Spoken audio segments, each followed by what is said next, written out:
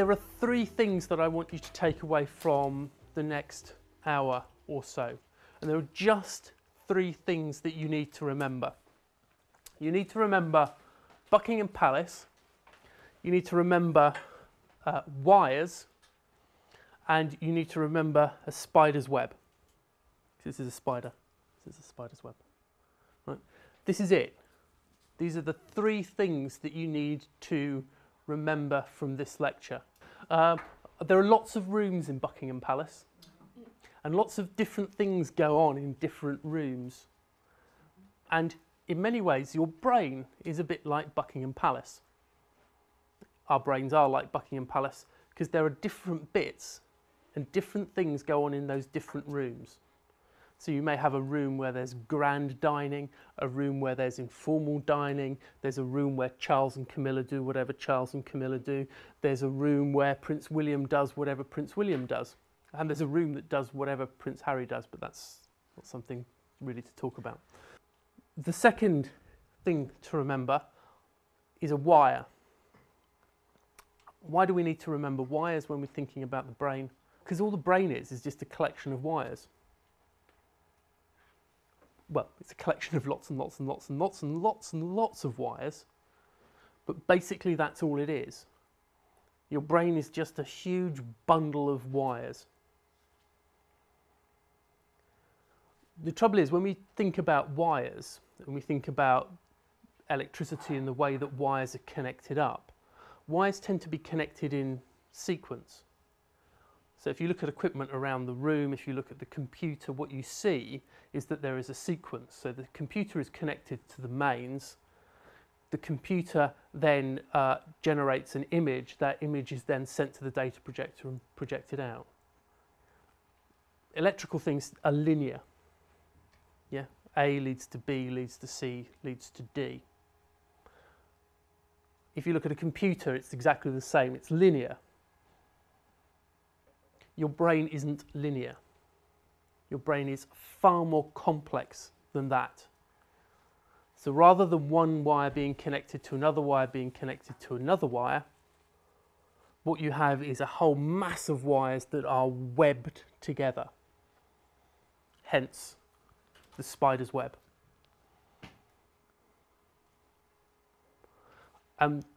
Fundamentally, where we are going to focus the rest of the course is on the connection between those two wires. Because all of the drugs that we use in psychiatry exert an effect at the gap between the two wires. Your brain can receive stuff in. It has a sensory nervous system. For example, hearing, you get information in because what you hear, what you see, what you taste, what you touch. And then there is output, and fundamentally via the motor nervous system.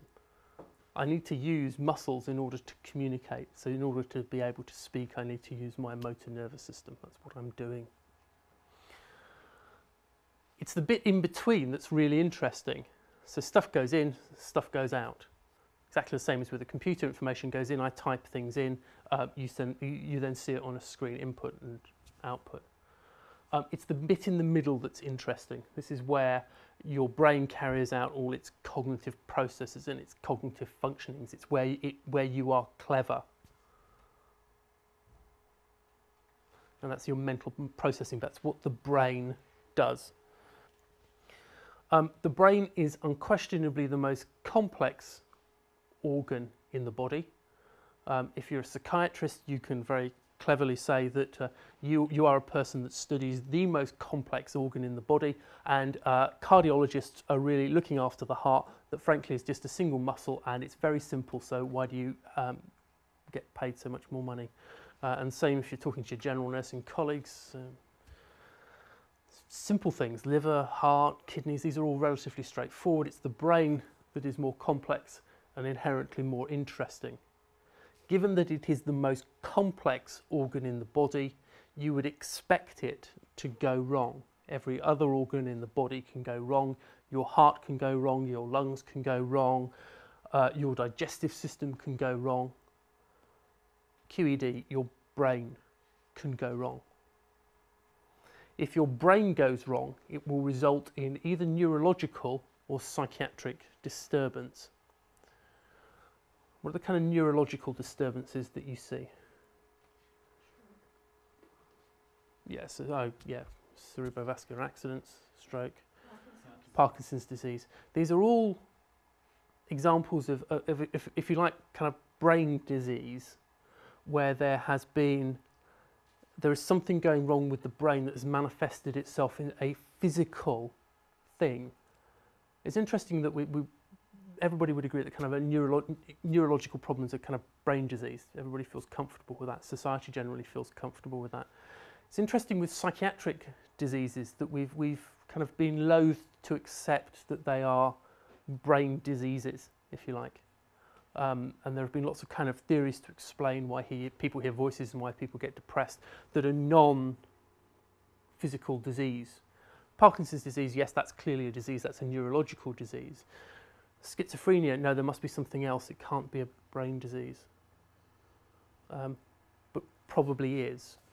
I guess the issue is that with psychiatric conditions, so if you take schizophrenia for example, schizophrenia isn't necessarily just about the psychiatric symptoms, if you like, hearing voices, delusions. You also get neurological disturbances, you can get movement disturbances as part of having schizophrenia. So for example, if you look at people that have never taken any antipsychotic medication, about 16% of them will develop movement disorders, will develop tardive dyskinesia. And that's just because it's part of the pathophysiology of the disorder, it's part of having schizophrenia. This is a view of the brain. If you look from the top down, you have the cerebral cortex, the cerebrum, the limbic system, the brainstem, the cerebellum. So different parts of the brain. Yeah, a neuron, a wire, if you like, looks exactly like Mr. Tool, because there is this kind of body, if you like, this is effectively the cell body, which is effectively what grey matter is made up of. So in fact, this isn't Mr. Tool, this is in fact Mr. Grey. Although obviously, as you will have noticed, I'm not a professor, but I am a doctor, so this is in fact Dr. Grey. Sorry, bad jokes. So this is the cell body, and this is effectively the grey matter, and then it's this kind of axon, which is the white matter.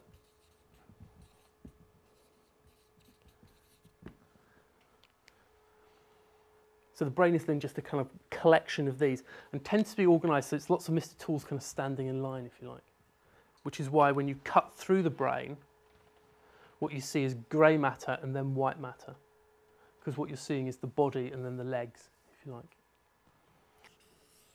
So this is a brain, and you cut through it. So you tend to see lots of Mr. Tools. And at the top, so this is effectively what? Grey matter or white matter? So this is the grey matter, and this then is the white matter. That's fine. What you see is patches inside that. So effectively, a kind of patch of Mr. Tools in here. So the patches inside the brain are called ganglia, of which I guess the best one is the basal ganglia.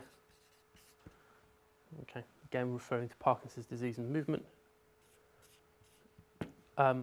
It's effectively a brain within a brain, if you like.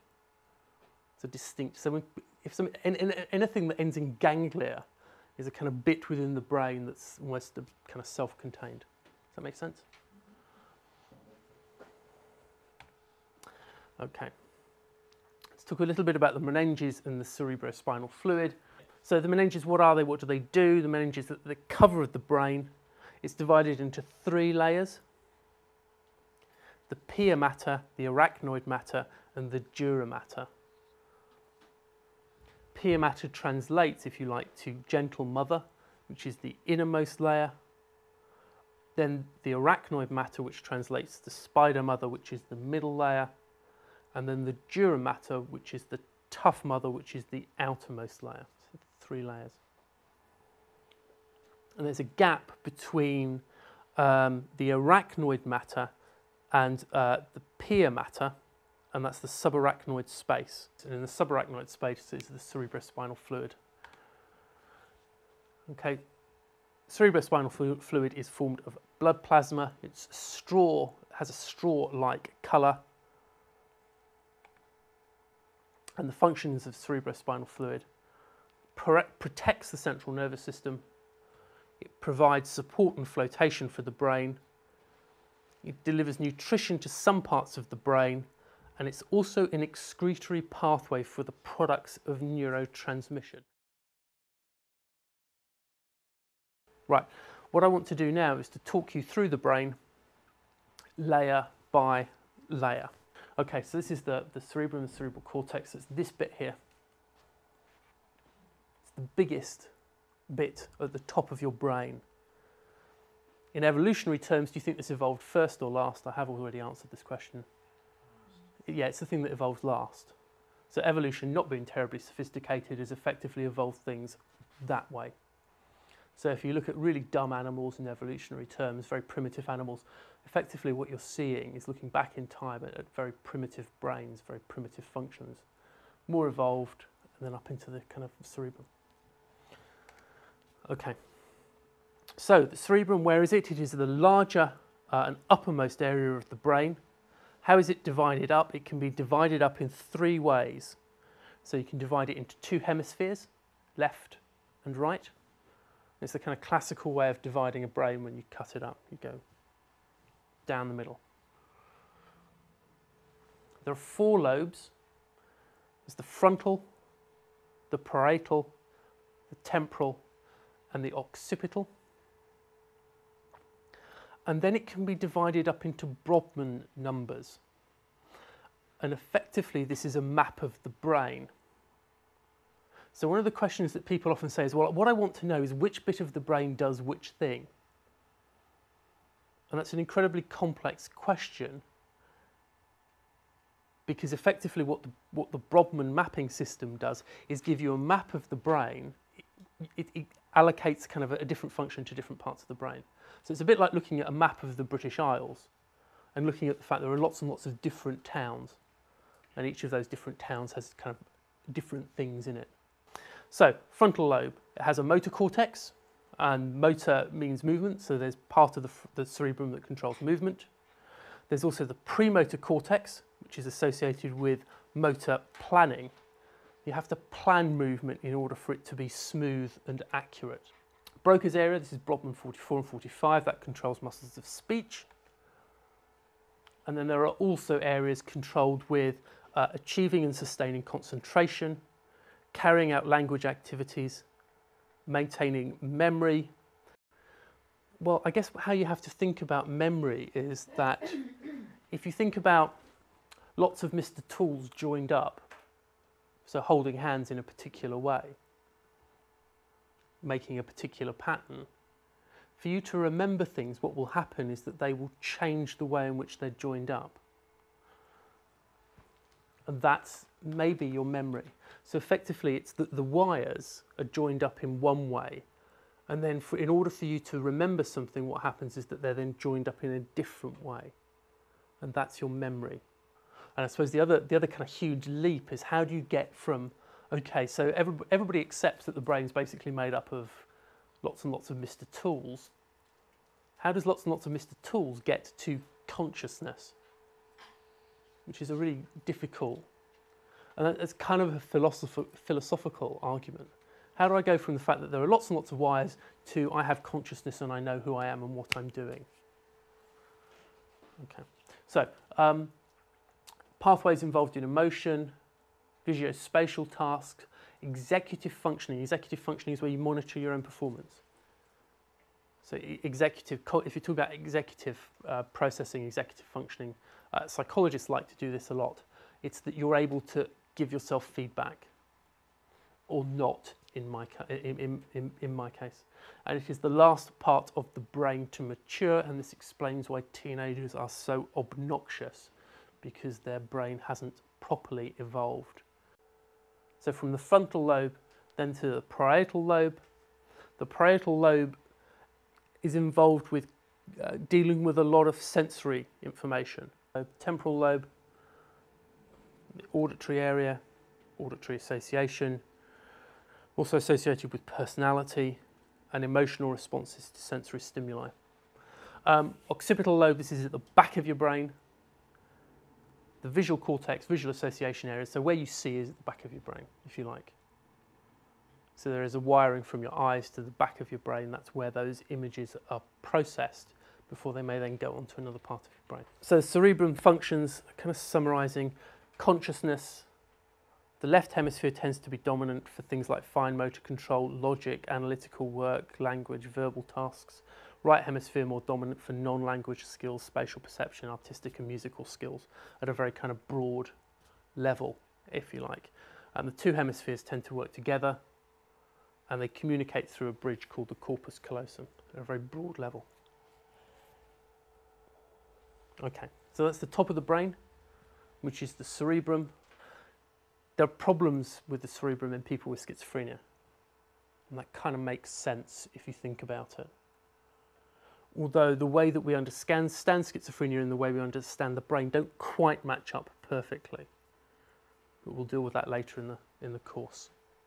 The limbic system, it's below the cerebrum. It's divided up into, at a basic level, into 5 parts. You can divide the limbic system up into many more parts, but at a basic level, into the amygdala, the hippocampus, the thalamus, the hypothalamus, and the pituitary gland. These are all part of the limbic system. And it's associated with more kind of primitive functioning. So self-preservation, emotions, and therefore, yeah, kind of mood, and behavioural patterns. That's fundamentally what the limbic system is all about. It is involved in preservation of self and of the species.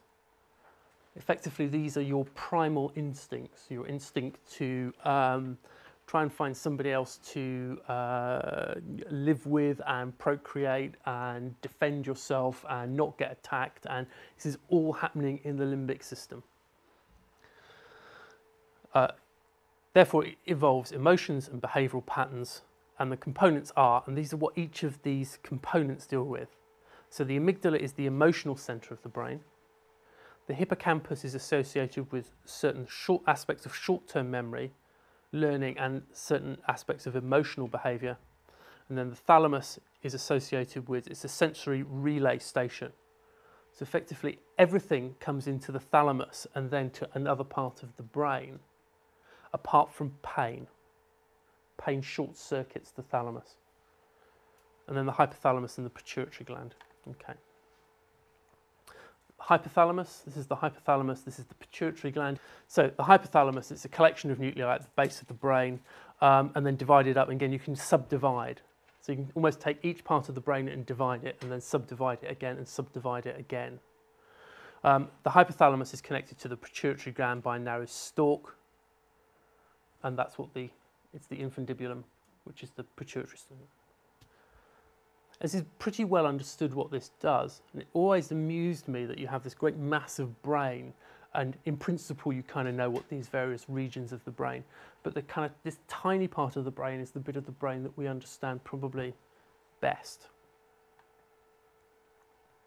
So the hypothalamus, it controls the sleep-wake cycle, controls body temperature, regulates eating. It's what gives you a feeling of fullness, it's satiation. It controls functions of the sympathetic and the parasympathetic autonomic nervous system. Also controls hormonal output of the pituitary gland. Again, we kind of know this very well. Okay, let's look at the basal ganglia and the cerebellum. So the cerebellum, it controls muscle function at a subconscious level.